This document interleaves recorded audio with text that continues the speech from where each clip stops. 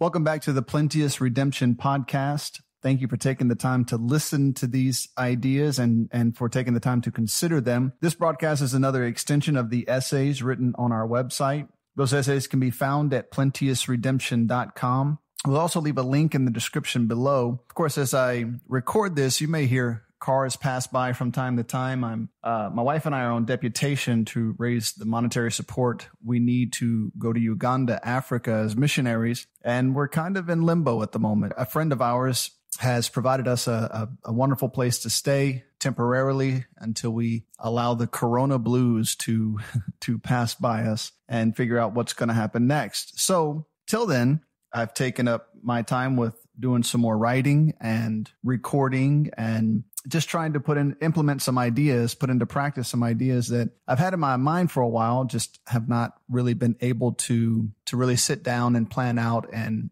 put into practice. So that's where these broadcasts have begun to come from, and that is the purpose for them. If you would, just keep in mind that this is under the heading The Cross and the Culture on our website, plenteousredemption.com. They exist for the purpose of discussing certain cultural issues from a fundamental Bible-believing perspective. That is our purpose in discussing these things and approaching some of these cultural issues. Further broadcasts, Lord willing, we'll dive into expository Bible teaching, but for now, we will take up our time with these essays from a cultural perspective. And this is primarily going to be with Western culture and even more specifically American culture. And in the future, when I am situated in Uganda, Africa, I hope to take up a similar series of essays that would deal with African culture and even more specifically, of course, Ugandan culture.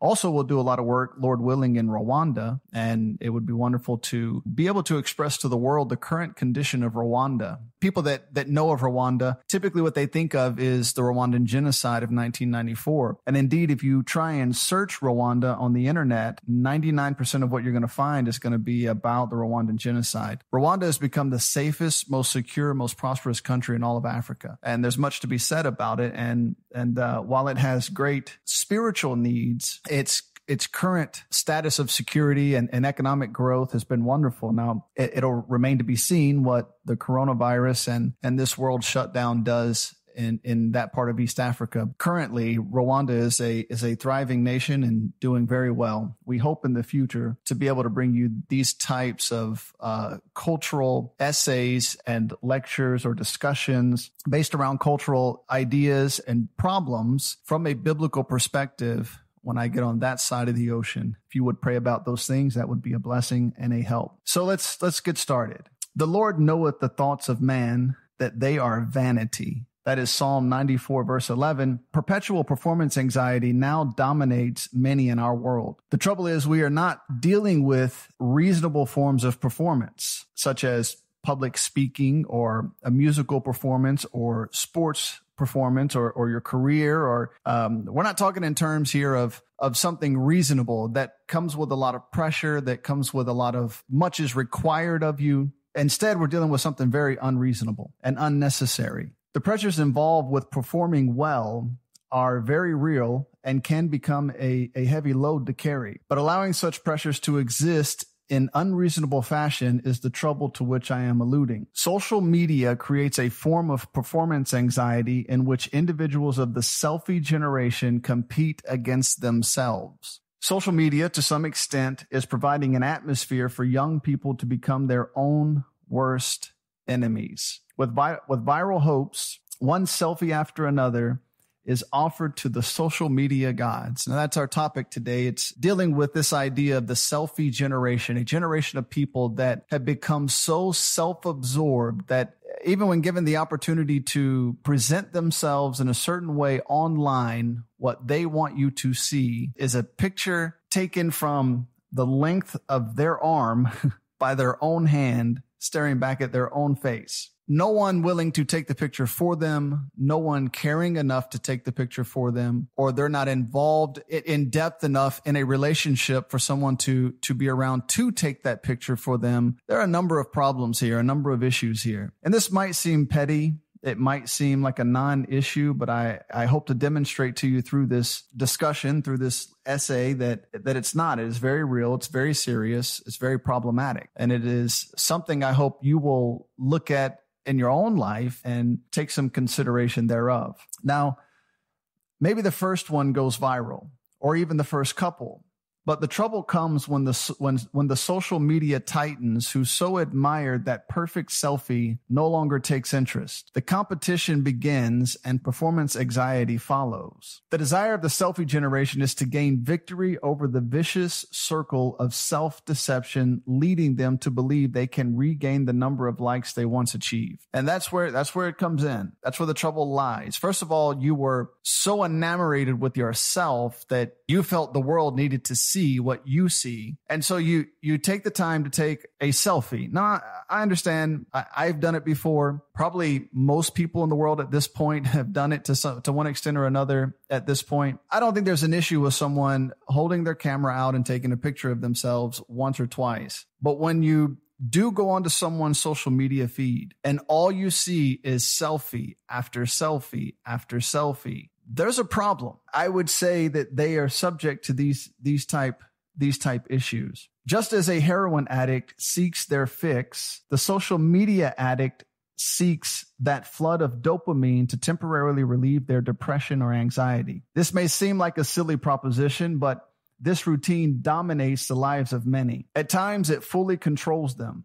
Just as the drug of choice dominates the behavior of the addict, psychologists have asserted that social media is as deadly as the drugs that flood our streets. That's a very interesting suggestion. I think it's a very true suggestion. I think it's a very real problem. Psychologists have suggested the effects of social media and the lives of millions is equivalent to drug abuse. If social media were a pill that could be consumed, it would have been made illegal and rehab centers would be springing up around the country right now. The selfie generation is, to some extent, a product of the self-esteem doctrine.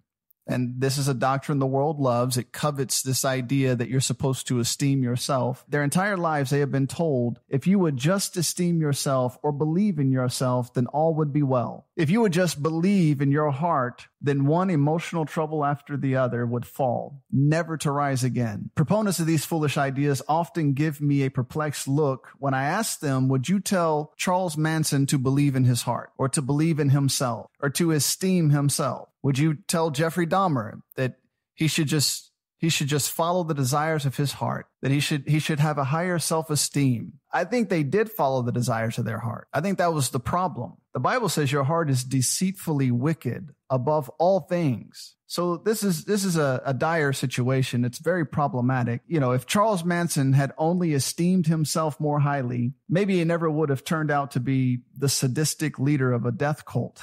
Of course, we know such a philosophy does not work due to its unbiblical nature. Now, why would I suggest it's unbiblical to believe in yourself, or it's unbiblical to esteem yourself, or to have a higher self-esteem? Well, the Bible is very clear, and if you consider it from a biblical perspective and let the Bible speak, in Philippians 2:3, the Bible says, let nothing be done through strife or vainglory, but in lowliness of mind, let each esteem other better than themselves. And that's the problem. It's directly contrary to biblical truth. When you're told to esteem yourself, what you're being told to do is to violate the word of God and to place yourself above others, when the word of God very clearly tells us and teaches us you are to put others ahead of yourself. Others come first, you come second. But when you invert that and you flip that around and you place yourself first and others behind that, you become very detached from this world. You become very detached from reality. You fall into states of depression. You have anxiety. You have a number of psychological and emotional problems that stem from not getting your orientation to the people around you correct. All the while, the people around you and the people in this world are telling you to continue to maintain that disoriented relationship. It's madness and it's backwards. Now, this doctrine fails primarily because of its unbiblical nature. It is necessary to try and establish some specifics rather than simply making dogmatic statements. I think that's important. I can dogmatically tell you that for you to tell me I am to esteem myself and not take into consideration the esteem of others, is unbiblical. That's a dogmatic statement. But I believe we could provide some proof of that. The idea of esteeming self at no point takes into account the individual person. Anyone, regardless of a complete lack of character or accomplishment, is encouraged to esteem self. Some of you, that's going to be hard for some of you to take and to understand or to grasp, and it's going to sound mean or bigoted to you, and it's not at all. My stepfather is a very good man. He used to say to me, because I was problematic, I was troublesome as a teenager and as a young man. He used to say to me, "Why are you so prideful? You haven't done anything to be proud of." Now, at the time, that was not very exciting for me to hear, and I didn't take it very well. Looking back on it now, it made unbelievably perfect sense. If you haven't accomplished anything in life, what is there to esteem? And if you are not a productive member of society in some way, what is there to esteem? And when you continually try to esteem something that is not worth the amount of esteem you've placed upon it, that lack of reality is damaging. It's harmful. It's not helpful. It further detaches the person from reality. And instead of having a form of esteem that is based upon that which is real, something they may have accomplished, something they may have done, some real means of establishment or estimation, what ends up happening is they're esteeming something or someone that really doesn't have that amount of worth. Now, I'm not saying that human life is void of worth. That's not where we're going here. We're not talking about whether a human life has any estimation. We'll get to that in a second. We're going to talk about the value of human life in a moment. I'm talking about me as an individual doing everything I can to esteem myself when I know I've done nothing to deserve that amount of esteem, of self-worth, of self-promotion, of self-love. And the further away from my estimation that reality is, the more confused and the more depressed and the more frustrated we become. You've got to close that gap. It's not a bad thing to understand you've not accomplished anything in life. It's only bad when you understand it and don't submit to it and do something about it. When you just pretend like that doesn't exist, now you've got a problem. When you just continue on as though that doesn't matter, now you've got a problem. But when you recognize finally that the choices I've made have been problematic and the choices I've made have caused me to go nowhere, and that is why I'm depressed, and that is why I'm upset, and that's why I don't see any real value in my life, then at that point it's time to do something about it. And just pretending that you can esteem where you are is not doing something about it. That's making the problem worse. You actually want to get up and begin to accomplish something. Clean your room, make your bed, get a job, be the best employee at whatever job it is that company has. If it's flipping burgers at McDonald's, you make sure that they have never seen someone flip burgers so well. You want to be good at what you're doing. You want to provide value from your life, not just pretend there is value in your life. And again, you have to separate this from the idea of the overall worth of a human being. That's not what we're talking about here. We're talking about the value of your production in society and the world around you, and placing a false estimation on that value is what we're talking about here. These people, they live life subject to their impulses, freely given over to the lust of their flesh. And this, of course, leads to disastrous outcomes, of which the consequences can be very serious. Rather than receiving proper instruction concerning the destructive nature of their choices, they are told to believe in themselves. And again, that is the problem. You had a choice. You could have taken instruction that would have allowed you to correct a problem in your life, or you could just pretend that there are no problems. You can just pretend that you're satisfied with where you are. Not only are you satisfied with it, you're going to esteem it as though it is a good place to be in life. When you place such falsehoods upon the value of where you are, you're really going to become disillusioned. You're really going to have a lot of problems. And the sooner you get past all this, the better your life will be. Now, this course leads to disastrous outcomes, of which the consequences can be very serious. Rather than receiving proper instruction concerning the destructive nature of their choices, they are told to believe in themselves. It's a terrible idea to encourage someone that demonstrates destructive patterns of behavior to believe in themselves or to esteem themselves. Correction is essential. Furthermore, correction is not unloving or hateful. It's exactly contrary to that. Correction is one of the most loving things you can do. If you are someone that has been successful and you are someone that has excelled in life and done something to actually be proud of or to esteem or to have some value in your life, it's not wrong for you to point out to someone else that they are not where you are. And they are not where you are because they have not put the proper effort and work into it. Now, if you're just going around boasting about where you are, that's a whole nother problem that maybe we'll talk about another day. You should be continually reviewing your life and attempting to determine the current estimate and the current value of where you are. That is extremely important. You don't want to just kind of float through life and let it go where it wants. You want to set goals. You want to try and achieve those goals. You want to measure your life and what's going on in your life upon the accomplishment of those goals and whatever those goals are, the value of those goals. This is what gives your life meaning and allows you to kind of project yourself forward in a proper direction rather than just floating nowhere, doing nothing, but pretending that everything is okay. That's a problem. And if you're good at these things, look, someone that has greatly helped me with this is my pastor, James Knox. He's very good at setting goals and then setting objective measures for those goals and then working to obtain and to achieve those goals, whether it's little by little on a daily basis or whether it's a hard, concentrated effort. It depends on the situation. But he gets so much done. It blows my mind at all the things he's able to accomplish in a year's time, but it's because he stays focused and he works hard. And so there's estimation in that. There's value in that. Now, he's also a very humble man. He doesn't go around boasting about these things. He doesn't go around bragging about these things. I think people brag and boast more for him than he does for himself. And that's fine. That's biblical. The Bible says to let other men boast on your behalf, but that's not his goal. That's not his aim. His aim is to serve the Lord Jesus Christ and to continue to be productive in those terms. And so he sets goals and he works hard to reach those goals to make sure that he's continually progressing. To fail to do that is really going to cause problems in your life. It'll get you caught up in this world of social media and twiddling your thumbs, doing absolutely nothing. So correction is essential.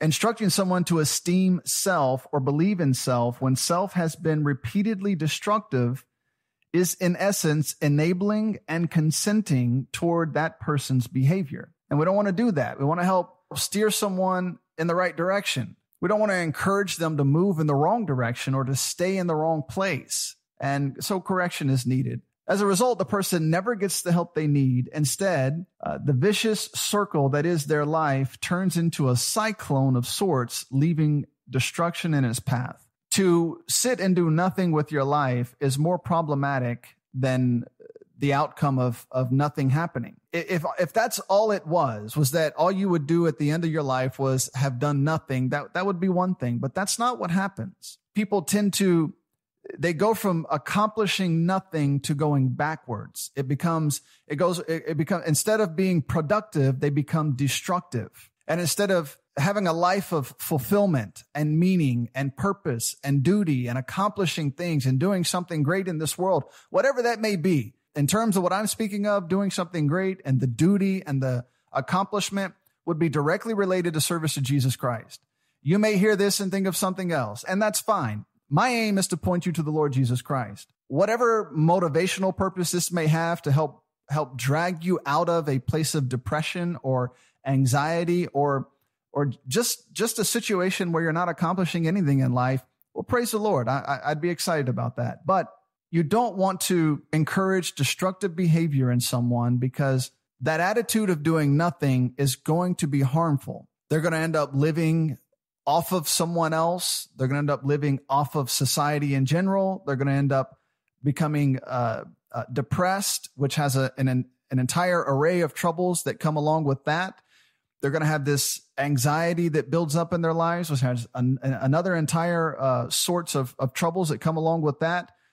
There's all sorts of problems that come with esteeming yourself when you're not doing anything to have earned that type of esteem. It comes with a world of problems that will end up causing you to descend into destruction in your life, in the life of those around you, in the life of your society. This has bigger problems than you just deciding to be a deadbeat. People I know and love have been ravaged by drug addiction. Many attempts have been made to help them escape their chosen lifestyle, and it is a chosen lifestyle. It's not a disease. It didn't just spring on them suddenly. A life of drug addiction, it is the end result of a series of choices, personal choices. But social media provided for them an avenue to continue. That's very important to understand. One person in particular that I sure wish I could talk to tonight and wish I could help tonight and wish would listen to me and or wish would listen to someone that's willing to help them. They don't want to, and they won't listen because the moment they leave your presence, they're on a phone, they're on a tablet, they're on a computer. They are immediately jumping onto social media and making contact with people that will help them continue in their destructive lifestyle. Though they may have given you indication that we're on the same page and we're moving in the right direction, you wake up the next morning and they're long gone, back out in the streets doing exactly what they were doing before and never had any intention of stopping. Or if they did have intention of stopping, the moment they got on social media, they got in touch with that crowd or those people that encouraged them to stick with it. Stick with drug addiction. It's very destructive. It's a terrible pattern that doesn't have to exist, but it's going to take some personal discipline. It's going to take you and me and the world around us receiving some instruction and some correction to try and break these patterns. Now, ideas such as esteeming self and believing in self assisted them with continuing their addiction. It never occurred to them something was wrong with them or their choices because they esteem themselves so highly. And they've been taught to esteem themselves so highly. The Bible says, let nothing be done through strife or vainglory, but in lowliness of mind, let each esteem other better than themselves. It bears repeating. Had Charles Manson esteemed the other people in his life higher than himself, we may not have had those brutal murders that have stained American history. The self-esteem doctrine is a complete failure. Social media is overwhelming proof of this fact. The selfie generation does not suffer from low self-esteem, but rather they highly esteem themselves. Have you been online and just looked around online? People don't have trouble esteeming themselves. They think very highly of themselves. The way they project themselves on social media is clear evidence of that. Very rarely do you find someone online willing to be honest about the current state of their life. Social media is overwhelming proof of this fact. The selfie generation does not suffer from low self-esteem, but rather they highly esteem themselves. The term selfie alone exemplifies the fact that esteeming self is not the trouble. The exact opposite is true. They highly esteem themselves, and social media is the canvas whereby they express that estimation. The trouble comes when the world around them fails to echo that same level of estimation. They can't understand why you don't see how high they esteem themselves, why you don't see the same thing, why you don't respond the way that they think you should respond. You don't like what they think you should like on their different platforms of social media, the different pictures they post, the things they say, the ways in which they act on these different platforms. They believe you owe them a certain amount of response and estimation that equals the estimation they have in themselves. And they just can't understand why you would not see what they see. This vicious cycle of vain activity is now proving to have very serious consequences. Studies are now showing that since 2010, the number of suicides in people from age 24 and under has increased by 31%. In these studies, social media is considered the reason, or was at least related. Something as silly as a selfie alongside a doctrine as presumably well-meaning as self-esteem is resulting in self-mutilation or suicide. Social media platforms are intentionally created to exemplify vanity and envy. A quick search online will demonstrate many of these platforms purposefully created a system that was addictive in nature. Interviews with certain social media engineers allow them to explain openly they had two choices regarding the build-out of various social media platforms. One choice was properly curated and non-addictive. The second choice would promote negativity and would be highly addictive. Of course, according to their own admission, they chose the addictive route. A few of the engineers that helped to start what our pastor calls faceplant, they can be found online giving interviews explaining that they would never allow their families to use the social media platform they helped to create. They explain in detail how that they had a choice to make. They could have created a platform that was non-addictive, that could be properly curated so that proper rules are enforced and healthy activity would take place on these platforms.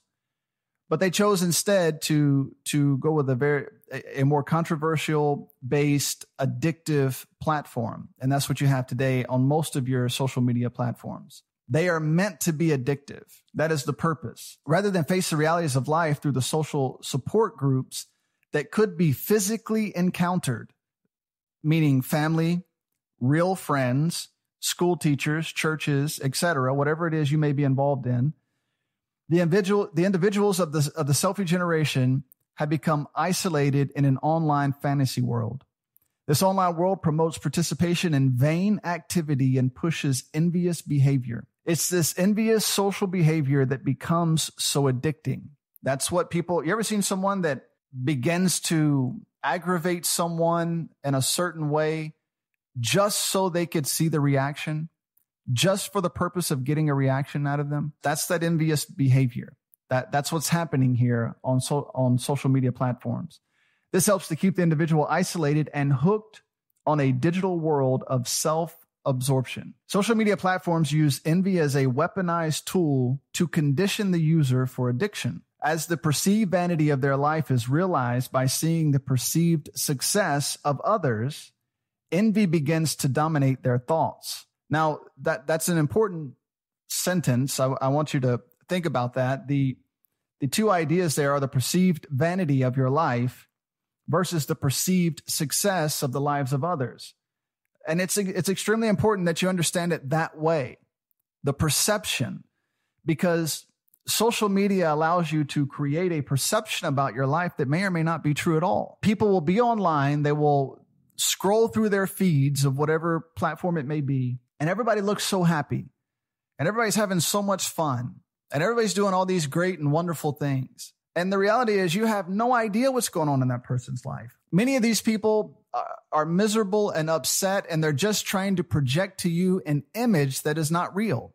And then when you become upset or you start to have some troubles and you jump online to take a look at what's going on, and you begin to find out that everybody else in the world is happy except for you. And all of this is perception. None of it is real. But then you begin to react to it, and it begins to build in you, and you begin to think about your life in terms of what you've seen online rather than what's really going on around you. And you have to separate the two. It is extremely important that you divide what's real in your life from what is online. What's online is not real. But as envy builds, it turns to aggression. Eventually, it will manifest itself in the form of an attack, either on the person they have become envious of, and by way of negative rants online, threats of violence online, or actually seeking out the person and harming them, or an attack on themselves. And this, unfortunately, is also a physical attack, typically by way of self-mutilation, deep depression, anxiety, and too common now, suicide. All this from taking a few selfies and playing around online. Doesn't seem like a big deal. Seems like just a little matter. It's just a little time online. What's the big deal? What's the problem? Well, apparently it's a big problem. And more studies are coming out. And I'm not going to link to any of these studies because some of the language, some of the backgrounds of some of the people are these are things I don't want to promote. But it's not hard if you do a little research and you search it out for yourself. It wasn't difficult for me to find this information and begin to study it out. And the people providing it are very credible. This is not some series of online rants, which we'll get to that in a moment, based on bad information.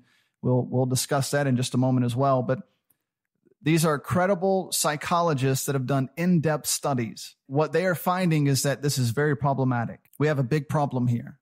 And it has so infected our society and our culture. I don't know how we turn back other than you and I on an individual basis making some proper choices. Now, this idea of social media being used to exploit negative human characteristics is now common knowledge. More than a few individuals involved in the creation of larger social media platforms openly admit they were created to manipulate and control users. Short-term dopamine fixes produce social isolation, antisocial behavior, self-love, envious behavior, widespread misinformation, so on. I mean, it could go on and on. The misinformation is really frustrating. The suicides and self-mutilation is heartbreaking. But the way that millions of people can be swayed by misinformation is really frustrating. Anti-vaccination rants, political rants, climate change rants. I mean, that list could go on and on. The number of things that people go on rants about, spreading bad information. They're passionate about something that may or may not even be true. Bad information spreads quickly. The more controversial it is, the faster it will spread. The individuals spreading the information are typically ill-informed, having found the bad information online themselves. This is what happens. Someone that already does not properly look into things as they should goes online and finds a certain amount of information. They take no time to verify the reliability of the information, the credibility of the person that produced the information. And then they go and they post it on social media and begin to spread it and rant about it. And it creates an entire wave of people that go on to spread it like a virus. It infects people, and it's unfortunate. And bad information spreads quickly. The more controversial it is, the faster it will spread. Online, they are allowed to express themselves with a complete lack of sobriety, and it will be rewarded by masses of susceptible people wasting their lives on social media. You don't have to present yourself in a clear and intelligent way. You don't have to face any real discussion about the matter. You just blast the internet with it, and you can be as crazy with it as you want to be. And as a matter of fact, the more controversial you'll present it, the more of a controversial way you present it, the more it'll spread across the internet, the faster it'll spread. And it'll become common knowledge, though it may or may not be true whatsoever. Social media uses short-term signals of valueless rewards to lead in certain directions of desired manipulation. And that's important for you to know. I don't want to get ahead of myself, and I don't want to be redundant, which I have a problem with doing, because all these thoughts pop into my head when I read some of these things, and I begin to recall some of the thoughts I had as I was writing it. Just because something becomes popular, again, as we'll see in just a moment, doesn't mean it was true or even that it was good. It just means you had enough people wasting their life online on social media, willing to repost it, willing to follow it, willing to spread it as though it were true. Likes, comments, and interactions of sorts are used to conflate popularity and value. Let me repeat that. Likes, comments, and interactions of sorts are used to conflate popularity and value. And there becomes this big disparity between the two.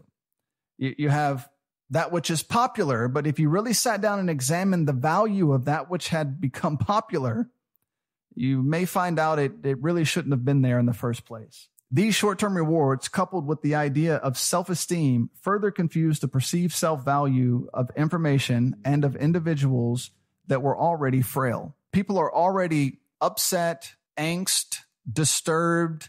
They already have enough emotional and personal problems to add the craziness that's online. You could save yourself a lot of stress and a lot of unnecessary issues by refraining from these things. Social media, by design, intentionally encourages controversy. The reward system promotes aggressive and controversial posts. There is little to no reward on these platforms whatsoever for moral or intellectual content. Anything that would be properly stimulating or would make you properly think of life from a proper direction and essentially motivate you to do something well or do something right or to get offline and do something, it goes nowhere. But the more crazy it is, the more controversial it is, it'll shoot to the top of the charts.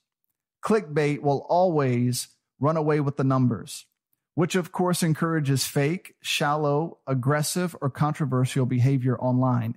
It encourages someone to post that which is crazy. If that's what's gonna boost the dopamine signals in my head, if I get a fix of sorts off of getting likes and comments and seeing what I post online shared and spread and all these different, all these different interactions that take place. And if what gains those things is something controversial, then what I'm going to do is be as controversial as I can just so I can be spread across the internet.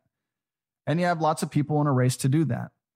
Lots of people have been made famous to date simply because they were controversial, not because they did anything true or good or honest or with integrity. The result has been mass psychological illness in societies that heavily use social media. Whatever your opinion on psychology, I have my own, and little of it is good, but often great studies can be found that provide objective measures for extant troubles. We need someone that's looking into these things that can at least provide data. Even from a Bible-believing perspective, if a psychologist can at least do an honest study and I can sit down and I can look at it and determine what the fruit of whatever it is I'm getting involved in may be, I can, from an objective standpoint, say this is good or this is bad and know why, rather than just going on a dogmatic rant about nothing. Right now, the studies are showing social media has been very harmful to the societies that use them. There are reportedly 2 billion social media users in the world, many of whom will to some extent be caught up in the illness of the selfie mentality. They will suffer to one extent or another from the various emotional troubles that come about from too much use of social media.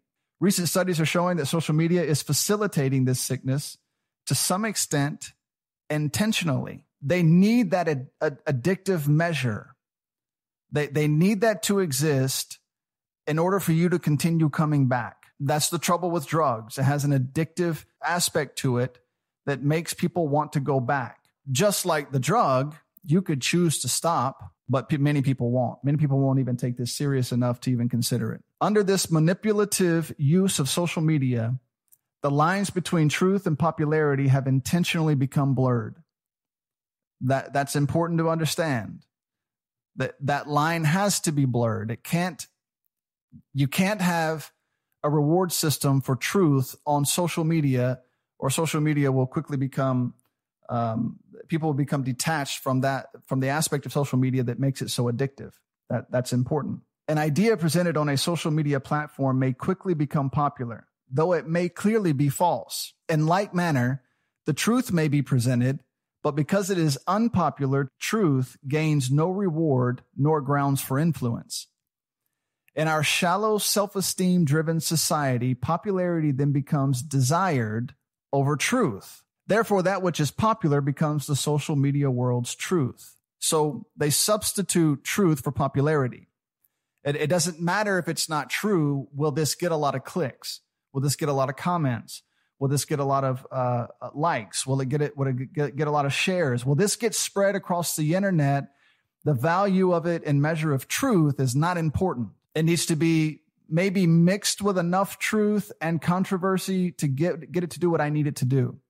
But we can't place the value on truth. And if you do place the value on truth, it won't become popular. This, of course, is motivational for shallow people with no biblical foundation. I keep using that word shallow. That may sound insulting to some of you, but it is very shallow. It's very empty. There's no worth or value there. And to continue in that direction and continue in those things is to participate in a very shallow and empty life. This also motivates people who so esteem themselves, they are certain you need to hear what they have to say. Once that false estimation has been placed upon me, then the idea becomes I can be loud and I can be brutish and I can be as much of a scoffer online as I want to be because people need to hear what I have to say. And again, not because it's true, not because it's helpful, not because it would help someone's life or correct someone and move them in the right direction. I just want to be popular. I just want the dopamine fix. I just want to be rewarded for my controversy. This has proven to be an epidemic of sorts that will have dire consequences on a larger scale than we have already seen. Selfies compose some 60% of all interaction on social media platforms to date. As my wife and I travel on deputation, we often notice a car next to us awkwardly encroaching into our lane. As we move closer to the driver, we stare into the window of the car, hoping to gain the satisfaction of learning why they are driving so erratically. When we learn the driver put lives on the line for a selfie, our curiosity turns to frustration. I'm sure we have no real need or concern. Airbags work great at 70 miles per hour. But besides this, what's a few deaths on the highway when a selfie needs to be taken? That should not exist. That should not be a problem that people have to deal with. You see a car swerving on the highway and you pull up next to it to see what's going on and find out that they are trying to take a selfie. Not paying attention to where they're driving or what they're doing. They need at that point in time at 70 miles per hour on the interstate, they need to take a picture so they can post it online. That's well, I'll let you decide what that is. Matter of fact, you feel free to leave a comment about what you think that is. 6 out of every 10 interactions on social media exists for self-indulgence. This is a serious problem. My warning to you reading this is to either cancel all social media or greatly reduce it. One of the two should be a priority for you. My wife and I have turned off all social media update notifications to our phones and computers. I have it set so that my various social media platforms cannot send a notification to my phone. Before I did that, I would get all these random notifications from the various platforms, and I would click on it, open it up, find out that the notification had absolutely nothing to do with me. It was only there for the purpose of getting me to get onto the platform. That's the only reason for it. And then once I'm there, well, let me scroll through for a few minutes, and then a few minutes turn into more minutes, and then now 30 minutes, an hour is wasted of me just sitting there flipping through nothing. So I shut off all notifications. You can go into your phone and you can set it so that it cannot email you, so that it cannot send you messages. It can't push notifications to your phone. You can do that. And I challenge you to do that. We will limit checking any form of social media to once per day, no more than 5 to 10 minutes at a time. We want to greatly cut down the amount of time we spend on social media. We have it. We are on various platforms. Honestly, most of them, I can't stand them and don't like them anyways. I do enjoy seeing what my friends are doing and what's going on in their lives. But again, remember, that's what they're showing me. Those are the ideas that they're pushing at that point in time. That's not necessarily really what's going on in their lives. And so what would be better is to be talking with them or engaging them and finding out what's really going on a personal basis rather than trying to figure it out online. Make certain you are interacting within the real world, not a false sense of reality built on shallow internet terms.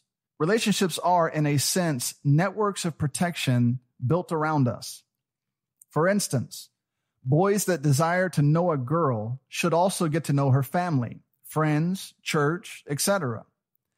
Too often, perverse members of the selfie generation lure a girl into recluse online chats through social media. She may be in a state of depression. Her selfies are not performing well.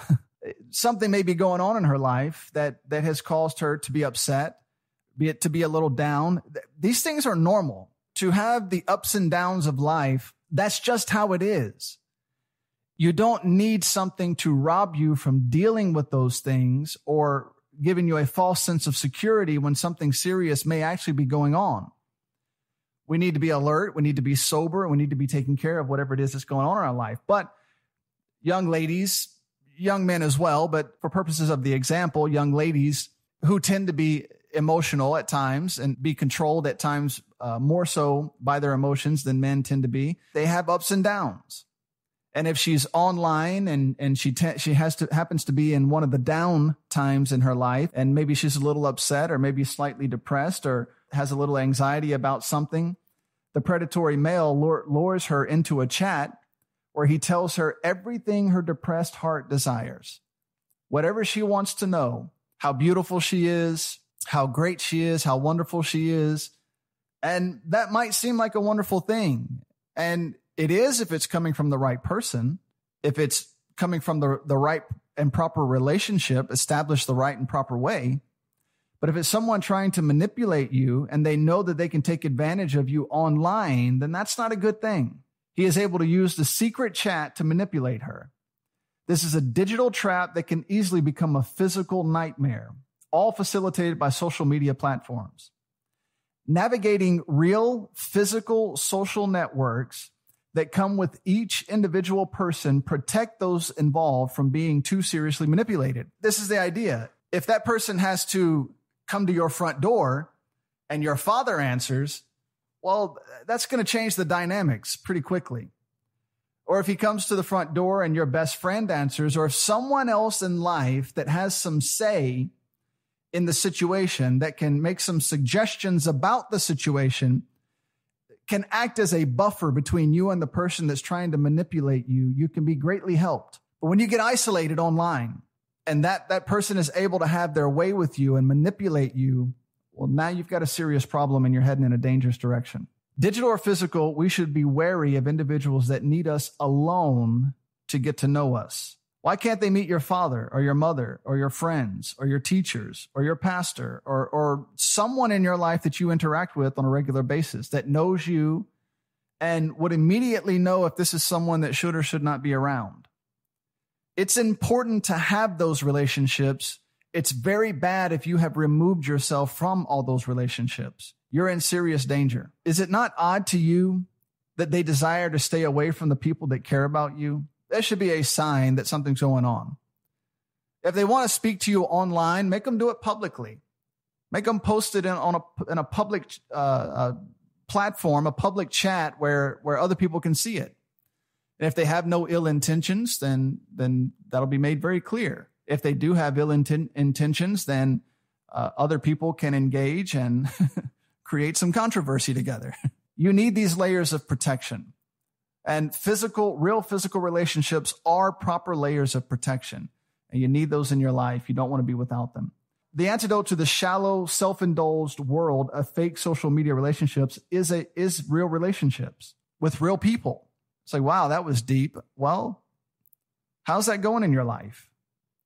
Do you have real people around you that you could talk to, that know you, that would be honest with you, that can help you, or have you so isolated yourself from real people that all you have is an online imaginary world of people you've hardly met or have never met at all? We do have friends that live all over the world. It is a point of connection for us to stay in touch with them. Real people that we actually know and can't physically follow up with. Well, it's nice for that. But outside of that, you need real people in your life that you interact with on a daily basis. My wife and I are always together, and we love it. We enjoy it. And she can be honest with me about something that's going on in my life, and I can be honest with her about something that's going on in her life. I've had problems in my life, or I've had issues, or I've had decisions to make, or whatever the case may be, that I could call a friend that knows me and that sees me on a regular basis, like in person, not online, but actually in person. And I can talk to them and get some help and get some direction.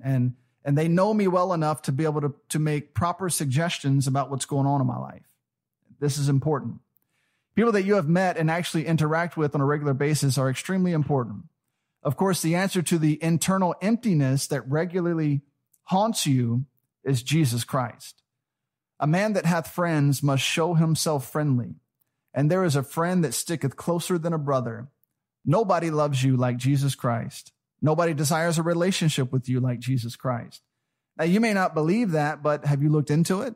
Have you tried to find out? You'll establish imaginary fake relationships with people that want to harm you online, but you won't consider a relationship with the Savior of the world who died for you, who loved you enough to shed his blood for you.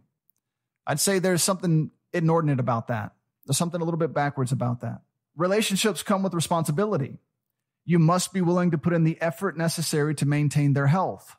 They can't just exist. You've got to participate in them. There has to be a measure of participation that shows the other person you place some value in that relationship. It can't just be there and say, well, we're friends because we have just said that we're friends. We're friends because we interact and we do that which is necessary to maintain the relationship. To just say something verbally doesn't make it so. Quick fly-by-night relationships are often predatory and destructive, offering no fulfillment or value. Jesus Christ loves you so much that he chose to die for you. He promised to never leave you nor forsake you. And that relationship is available to you at any point in time, should you so desire it. You will find no greater love than his love for your soul. There is no greater offer for a real relationship than his sacrificial death in your place. The Bible says, but God commendeth his love toward us, and that while we were yet sinners, Christ died for us. That's Romans 5, verse 8. Now, the antidote to the destructive doctrine of self-esteem is to follow the biblical prescription of esteeming others above yourself. The world around us encourages esteeming self at all cost, even in destructive situations. In the end, they find self keeps letting them down. A proper biblical estimation of man is necessary. Job 5:7 says, yet man is born unto trouble as the sparks fly upward. So it's man's natural disposition to be in trouble. Job 14:1 says, man that is born of a woman is of few days and full of trouble. Psalm 144 verse 4 says, man is like to vanity. His days are as a shadow that passeth away. The Bible is very clear. There is none that doeth good, no, not one.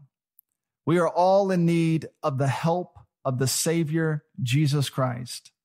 He is your only hope. He's your only true hope. To some extent, you can pull yourself up by your bootstraps and you can help yourself in some ways, but ultimately, Jesus Christ is where your hope is. We need the fruit of the Holy Spirit, and we need the great foundational teachings of the Word of God. I beseech you, that means I beg you, escape the emptiness of this selfie generation and join yourself to a life of great meaning and duty in Jesus Christ. You will never forget it. You will never regret it. Now, I'm going to place some links below. A friend of mine, his name is Lee Cadenhead, preached a series of sermons dealing with social media and certain aspects of digital connectivity. I'm going to place those links in the description below. I hope you'll take some time to listen to him as a follow-on to this. He is a good friend of mine. I love him dearly and appreciate him. You'll not hear another man preach the way he does. He is a ball of fire, but he can so clearly and passionately convey truth. I encourage you to take the time to listen to it. I'd like to take the time to thank you for listening to these broadcasts. It's been a blessing to provide them for you. If you have other ideas or topics you'd like to read essays on or hear a broadcast of this sort discussing, please comment below or email me or contact me in some way and let me know. I'd be happy to research it and write out an essay on it and try and determine the value of putting it online and getting it out to be a help to people. Jesus Christ is God. He died on the cross. He died for our sins. This world needs him. And as much as they need him, they need attachment to truth. And it is my hope to try and provide that truth in some meaningful way. Thank you again. You can visit our website at plenteousredemption.com. God bless you and thank you.